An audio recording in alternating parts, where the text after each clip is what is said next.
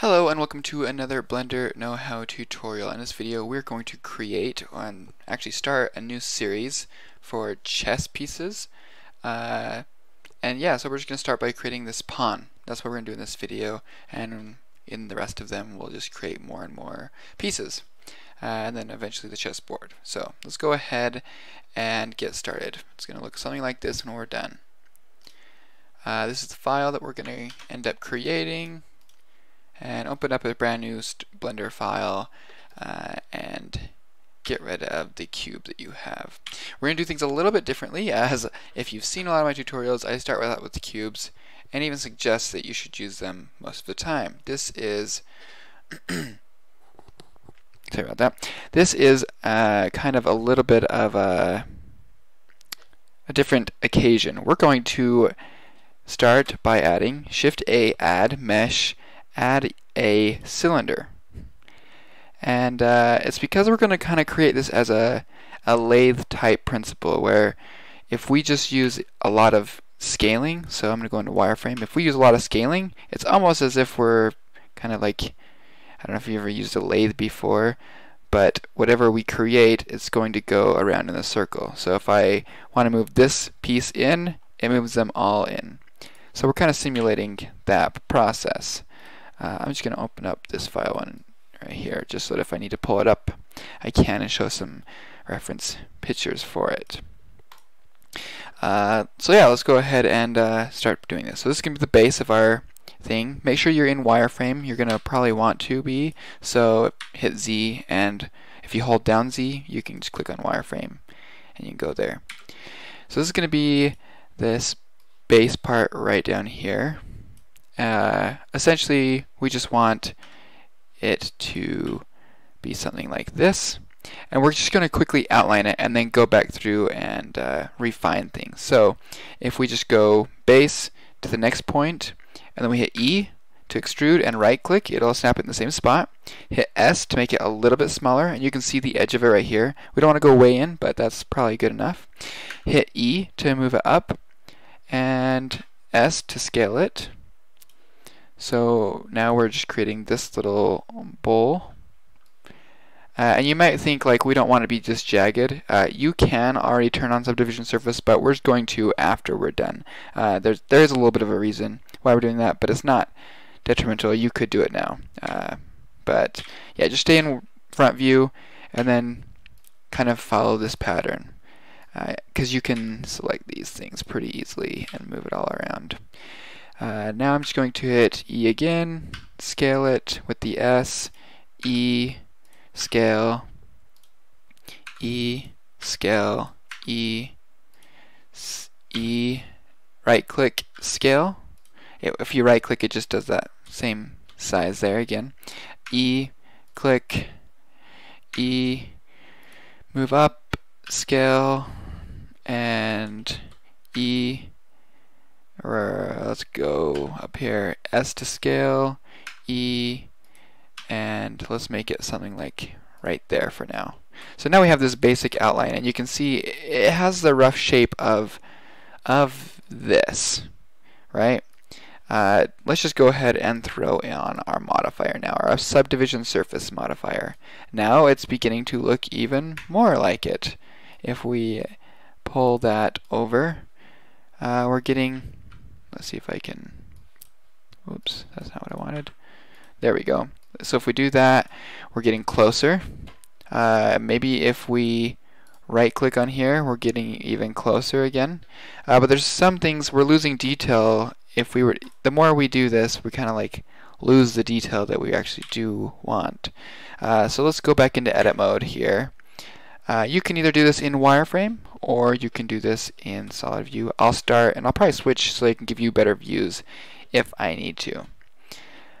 So hit Control R to loop cut, and I'm going to select this line and move it down, and then click, and then Control R, click, and now if we go back out, you can see that we're beginning to get the definition of those curves that we wanted in the first place.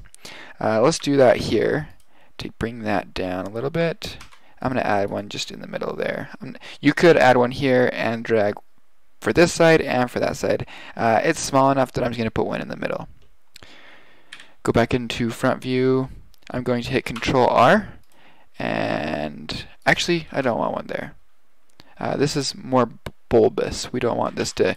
You could, if you wanted to, make that sharp. However, I don't like it, so I'm just going to take that off, just to kind of keep with our same form that we were going for before. We do, however, want to Control R. Whoops, I was on the picture still, and click and go up here. Now, also, fun fact, so like if you mess up and you put it all the way down here and you realize you just want to move it up here, you can actually double tap G. So if G once, we'll move it. G again, we'll slide it on the line. So that's just a helpful tip. So we want that to be kind of a more a little bit more harsher there, but I don't think we should go for like that harsh. I'm kind of feeling like that's feeling good right there. However, I think we want this one to be a little bit more defined. A lot of this can be your own preference. If you're looking at, another tip, so I created this, I'm looking at it now, but I also created, when I created that first one, I used images off the internet just as a reference, so I'm using like this right here, and you can just type in chess pieces and they pop up. So that's kind of what the reference that I am using is doing. So I'm just moving. I don't want one there. I didn't see that line there. We're probably going to want one right here though, on both sides of that, just to give it that line. There is a little bit of a line there. And then this was really curved in the image, and I like that. I actually did, except for all the way up here. That's harsh. And then this, we also can put one here and slide it in, and do the same thing for the outside. Now we can go back into the front view, Control R, drag it down, Control R, drag it up, Control R, and drag it down. So now we just made a harsh edge here, here, and here. And it looks like that now. And we will want one definitely right here. And bring it all the way down. Now that's pretty good there. Now you might say this doesn't look like a sphere anymore, and you're exactly right. It never really did actually. We're gonna add a loop cut here, just right here down, maybe a little bit lower, like maybe a third of the way from the middle. And I'm just gonna hit S and scale it out, and I'm gonna select this and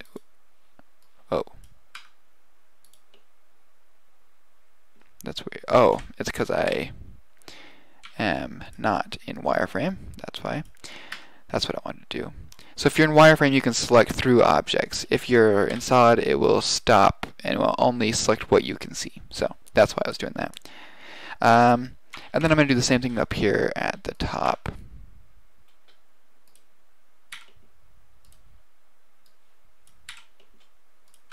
Something like that.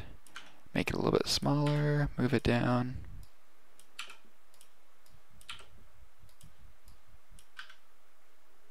And then just keep playing with those for that.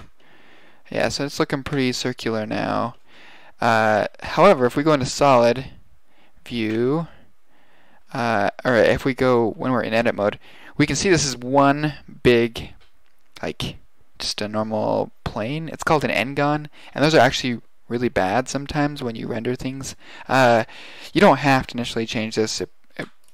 You probably won't have anything. However, just to keep geometry a little bit cleaner, we're going to have to get, generally you want to get four-sided objects like this. It's called a quad.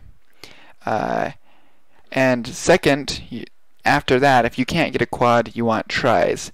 The worst thing you want is an n-gon. It's for shading purposes and the way light reacts with it. It's easier for computers to calculate the quads. So to fix this, we're just going to hit E. Long story short, yeah, that wasn't supposed to get super complicated there, but long story short is we're going to hit E, right-click S, and you can right-click right here in the middle and click Merge Vertices at Center. And now we just turn these into tris, which are worse than quads, and you can go in here and you can actually probably make these quads all the way in here. However, I don't think that we need to spend our time on that. I just realized this looks like a really big bottom here, so I'm going to fix it and maybe pull these up a little bit. Maybe that. There we go. Yeah, I think I like that. So I hope that this has helped you a little bit in some of these tricks and tips of modeling, and thanks for watching.